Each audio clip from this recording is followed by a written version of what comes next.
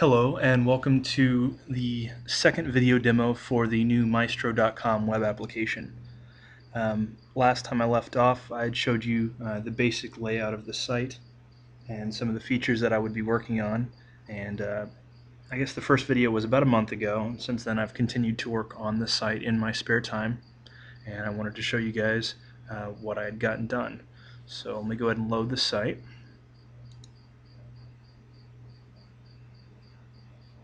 And you'll see there that it has this nice little fade-in effect. Basically, it loads the top bar, the blue Maestro bar, and then as everything loads in the background, the site kind of fades into the front. Alright, so here you can see that I have the same news page that I had last time. We've got a post here and a comment. Commenting is brand new since the last video, and you see that they just show up as blue bars here inside the entry. A couple quick things that I've done since last time. Basically every visual element, everything that you'll actually see on the page, in Pyjamas terms they're called widgets. Every widget that's used in the application has been completely rewritten. When I started the site, I was making use of the Pyjamas framework, but I wasn't actually writing widgets. That is my own UI elements that are based on the Pyjamas framework. So everything that I use is now based on a Pyjamas widget type. So I've written my own widgets, and that just makes the whole system work a lot better, much easier to integrate it together. So everything's based on a widget. One of the best uses of that is in the new pop-up system. So I'll go ahead and open a pop-up here. Here's the login pop-up, and as you can see, it looks pretty much the same as it did last time, although now the pop-ups are actually based on the Pyjamas pop-up panel widget type, which is a lot better. Pyjamas takes care of graying out the page for me. It makes sure that I can't click on anything else, and it makes sure that that glass panel in the background stays on top and covers the entire page, regardless of scrolling or resizing or anything like that. So it takes care of all the implementation details for me. Also new to the pop-up system is this close button here. You see it's kind of like a light blue color, and then when you hover the mouse over it, it turns white. And so those are added to every pop-up by default. You can turn it off, but this just makes it a lot easier to close pop-ups without having to add a button like the cancel button here to make it work. One other big improvement to the pop-up system is the ability to drag the pop-ups around.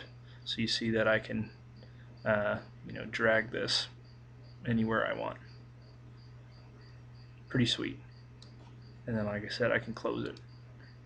So that works really well. I also made another type of pop-up class, a YouTube pop-up class, where basically you specify the width and height and the ID string of the video you want to display, and it will open up a pop-up to play that video. So I've got a little demo of that here. You see here at the bottom right it says YouTube demo.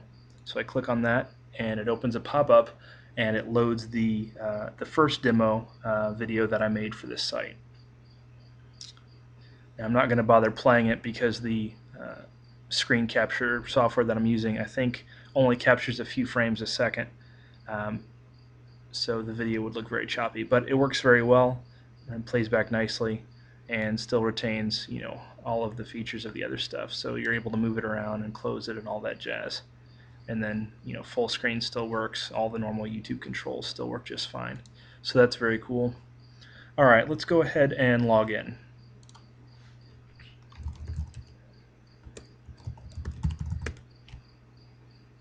One other thing I've added to the pop-up system is it now captures keyboard input. So when I press enter, it will log in. I don't have to actually move the mouse to click the login button.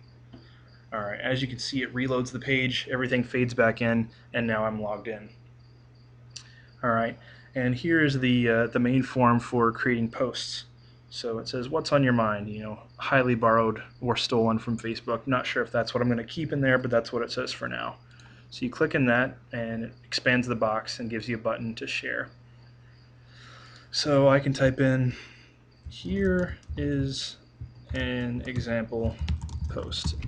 All right, and then we click share, and it collapses the form, and then it loads in the post.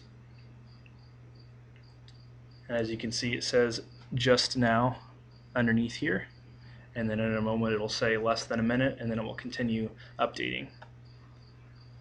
Also, you can see that I've added this remove option here. When you hover your mouse over a post and you have permission, meaning you are an admin or you are the author of the post itself, you'll have this remove option, and when you hover the mouse over the remove text, it actually shows you the button. So you can click that and it will get rid of the post. Alright, now let's show off the commenting. Here is another example post.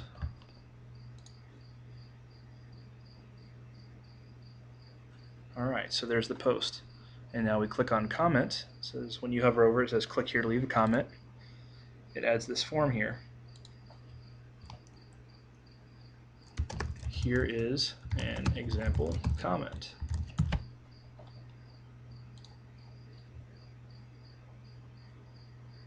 And there you go, it appears.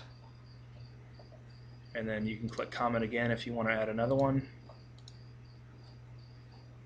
And you can delete the comments you don't want. So that all works very, very well.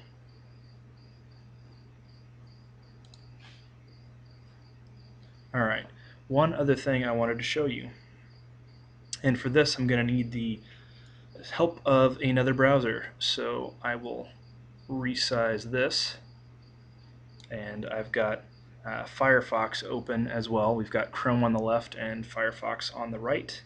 So you can see Chrome is logged in, Firefox is not.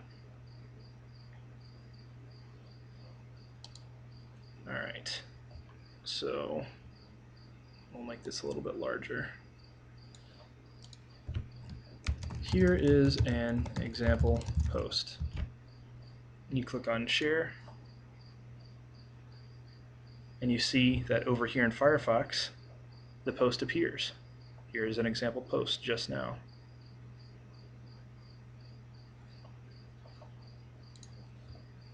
Let's make a comment on this.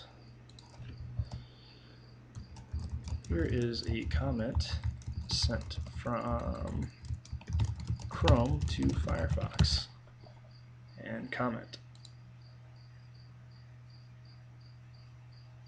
And as you can see, it appears just fine. Alright, the application is also set up to only allow one session per user at a time. So if I go here to log in with Firefox,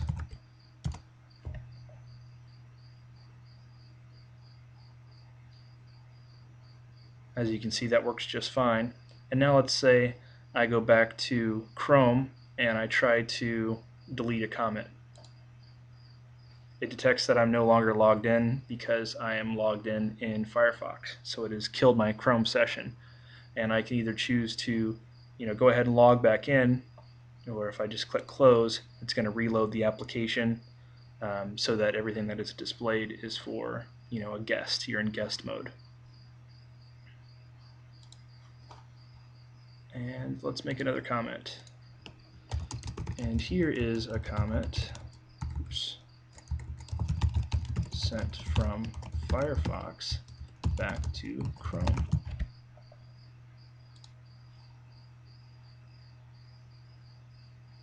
So that's very, very cool, works very well. And now that we're done, we'll just scroll over in Firefox and remove the example post. And you see it's gone now in both browsers. So